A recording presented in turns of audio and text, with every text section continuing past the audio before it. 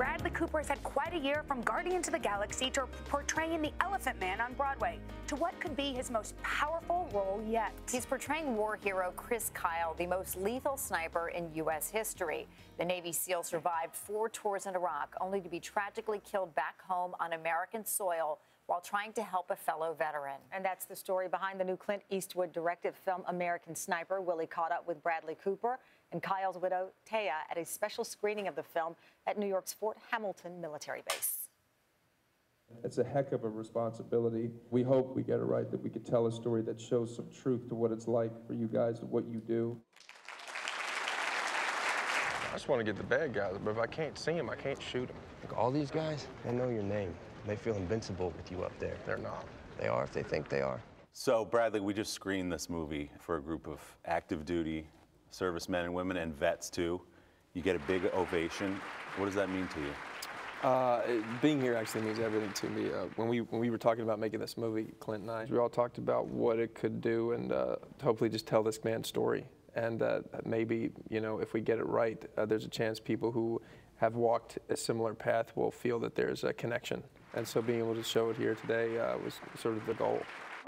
One of the things this movie captures so well is this juxtaposition of life in theater, life in country, and life back at home. Well, I mean, that's really the thrust of the movie, was to sort of show what that must have done and what that does do to soldiers and to the family at home. We got all that from Taya. I mean, she opened up their lives to us. The kids are dying to see you. It's been 9 months. And Sienna Miller did such an incredible job as Taya.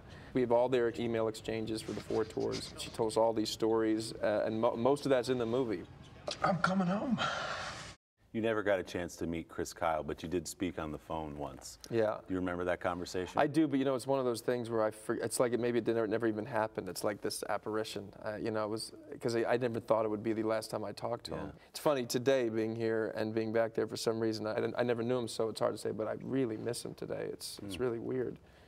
I just thought it would have been amazing to go to a place like this with him. I was just protecting my guys. They were trying to kill our soldiers, and I'm willing to meet my creator and answer for every shot that I took. You're happy with the way Bradley captured your husband? Very happy with it. In fact, I'm in awe of it, truly. I don't know how you embody somebody else and then get the nuances and the mannerisms. He did it. It's amazing. It's got to feel good, huh? Oh, yeah. I mean, especially because it wasn't an impersonation of him. I tried to capture something about his internal life. Okay, thank you.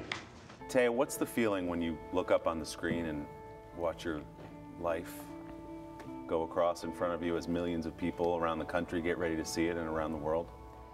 You know, it feels like a blessing because it's so right, it's so authentic, and it feels good and warm because I feel like I'm seeing Chris again, and then sometimes it feels painful because, you know, I remember those moments. Okay, I need you to be human again. I imagine it's nerve-wracking the moment before you see it for the first time, because you know Bradley, you trust Bradley, but you still don't know how it's going to turn out in the end. Were you relieved when you saw it? Well, you know, it's interesting that you asked that because a couple months before I saw it, I just thought, you know what? There's no need to worry. All these people, you know, Clint, Sienna, and Bradley, everybody put their heart into it. So if there was ever going to be a movie, this is the best it's ever going to be. Bradley, it seems to me you got pretty lucky with this character to have Taya as a resource and somebody who was so willing to open up her life and talk about her husband and guide you through this process.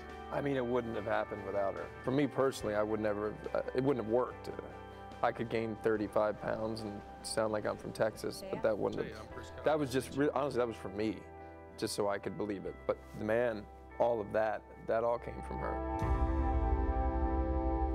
Well, American Sniper opens in select theaters Christmas Day and nationwide January 16th. We had a chance to see it. It's a brilliant film. It is heavy, but it is raw. It's so real. It's amazing. And it is the story of Chris Kyle, but it is much more as well. It's the story of a lot of the troops when they come back and about that adjustment they have to make back home.